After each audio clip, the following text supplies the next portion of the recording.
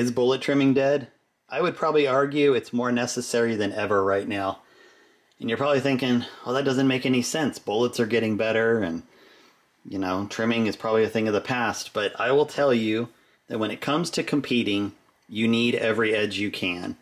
And, you know, trimming and pointing bullets just honestly gives your bullets better BC and better grouping capability. But here's sort of the timeline for me. And I don't know, maybe there's other people that are in the same boat.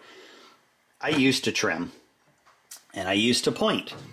Well, I still point. But I mean, when I first started out, I did it. I trimmed and I pointed, and I was doing great. And I was shooting the Berger 180 grain, you know, 7 mils, and everything was fine.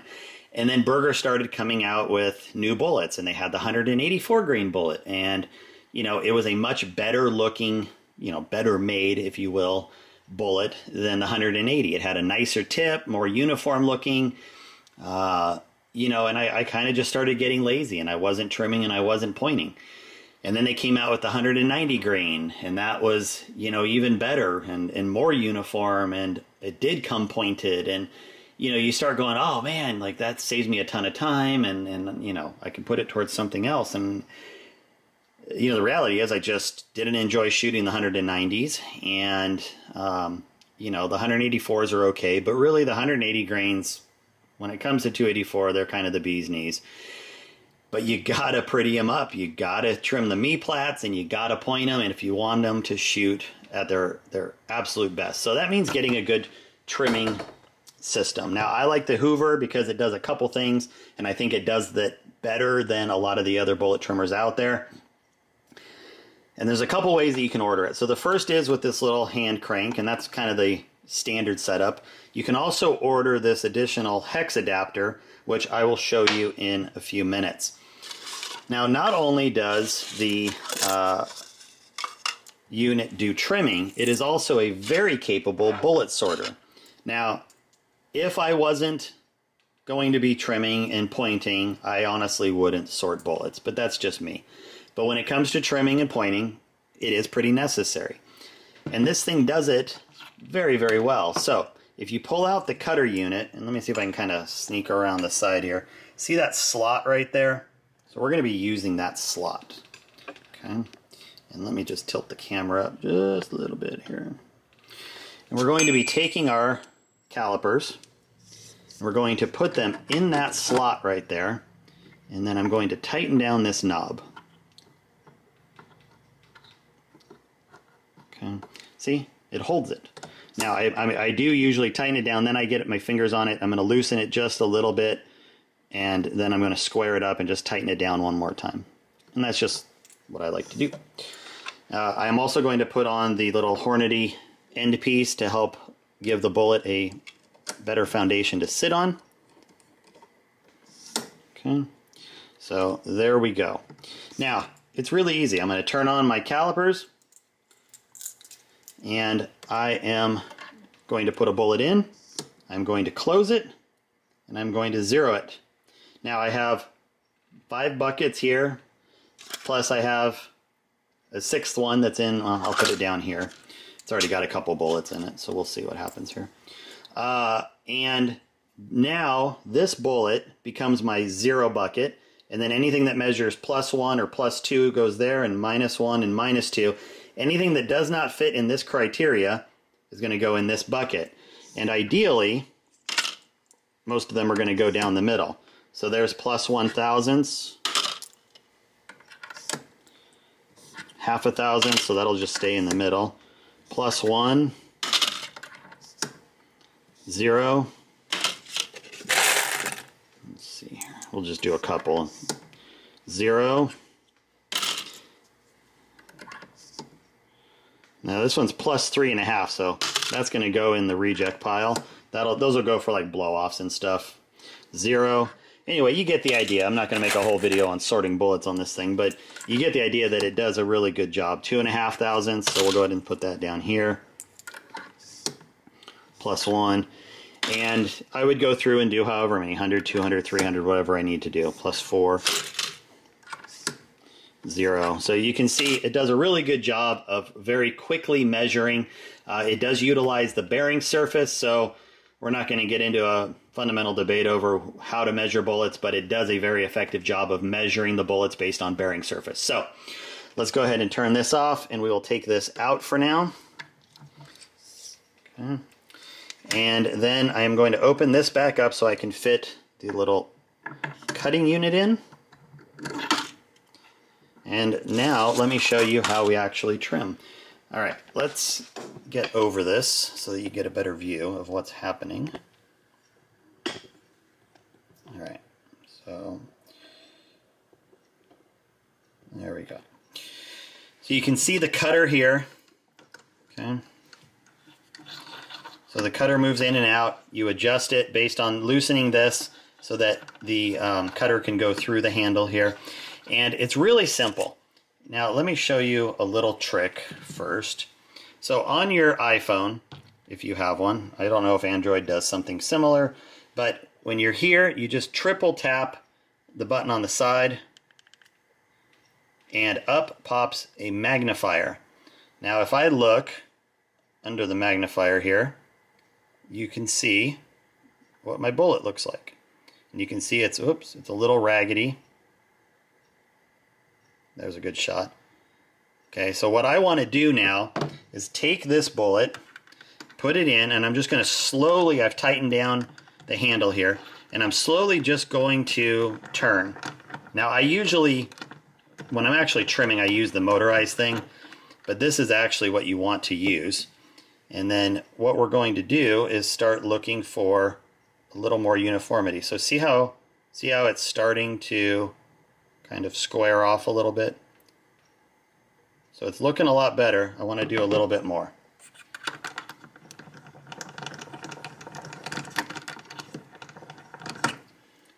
Okay, so let's see how this looks now.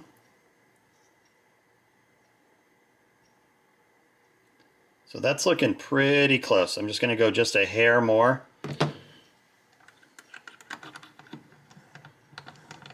And what I'm doing is I'm basically creating a gauge bullet, a bullet that will set the standard for all the other ones. Okay. Yeah, that's looking good.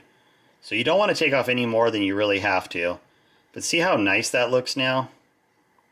But remember, even though it looks massively wide, it's also going to get pointed later. So there's that. Now what I want to do is I want all the other ones to get cut to that length. So I'm going to loosen this. Okay. So now this is sliding on, so it's doing this, right? It's sliding on here. And now I'm going to hold the bullet and I'm just going to push very slowly until this stops. Okay. And then, and I can actually push through the hole with my pinky a little bit just to, so I'm pushing this way, and then I'm pushing the cutter, and now I just want to tighten that. Okay, so now, now it's perfectly fit. So now, all I need to do is take my next bullet. Now the reason I know this is going to work is watch this move. It's pushed all the way against. Watch it move out a little bit. Did you see that? So it, see how it moved out a little bit? So now I just hold the bullet in and turn until it bottoms out. And I have what should be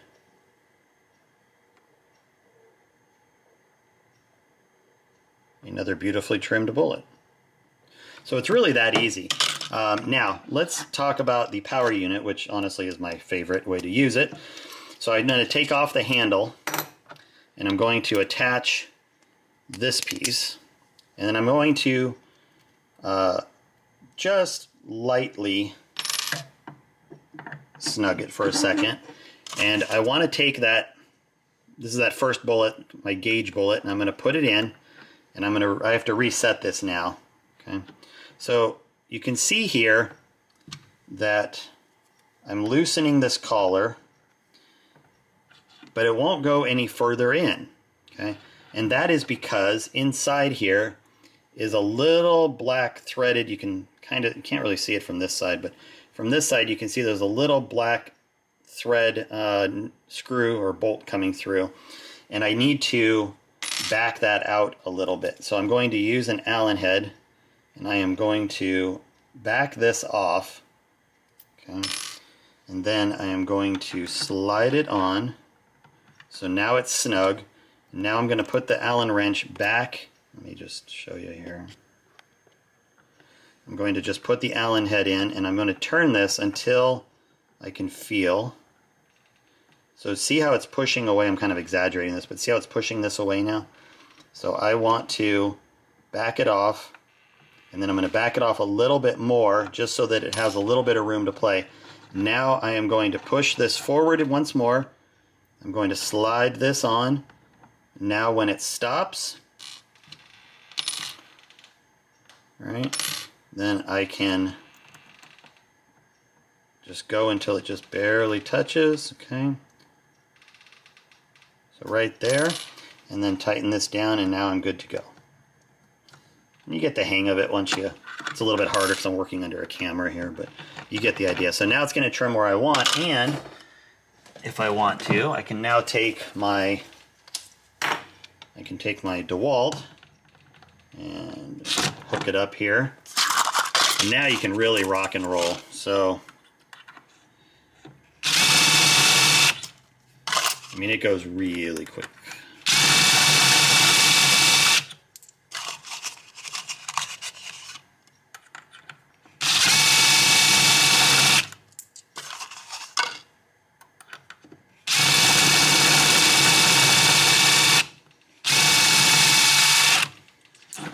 Okay, so I can feel when that's done. So it sort of releases. It's hard to explain until you feel it. You can feel it cutting, and then it suddenly stops having any pressure.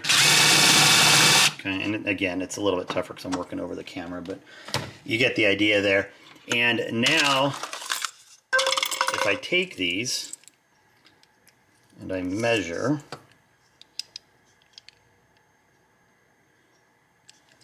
498. It's hard to get them on an angle. This is tougher under a camera than it looks. Okay, 14985.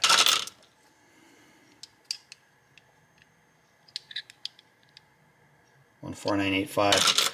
So the nice thing is when you're done doing this, there we go. Okay, they're all within a thousandths, and they actually measure out a little closer than that when I'm not trying to fidget like I am. But the nice thing is now these are all sorted. Sorry, they don't need to be sorted the same way necessarily for bullet pointing. You still want to keep an eye on it, but even if I take, so this was one that was like 4 thousandths off, right?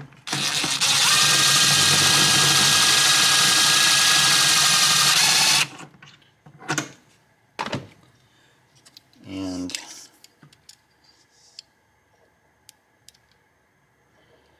you know, same thing. Ugh, there you go. 14985. So even though it measured about 4 thousandths longer, once it's sorted out and then trimmed, you know, you're good to go. So I still wouldn't necessarily use them in my regular shooting. I would still put them in my blow-offs, but the fact is it makes it a lot easier. So anyway, that's really all there is to it. This thing, I usually put a little cup. I have a smaller one that fits right under there, so all the shavings go pretty much into the cup. And I mean, once you get this thing set up, you can just rip through your bullets like crazy. With the power adjustment, like I said, it's a little easier to come in from the back and make an adjustment if you do want to make it a little longer or shorter after you've loosened this. You don't have quite that luxury with the hand crank, but it's still not, I mean, it's still not that big a deal. So anyway, great little tool, really helps you get where you want. I'm going to put a couple pictures up here at the end, and you'll get to see what the before, the trimmed, and then the pointed bullets look like in progression. And I think you're going to see a big difference and be a little surprised. So there you go. If you're looking to up your bullets, this is the way to do it. Talk to you guys later.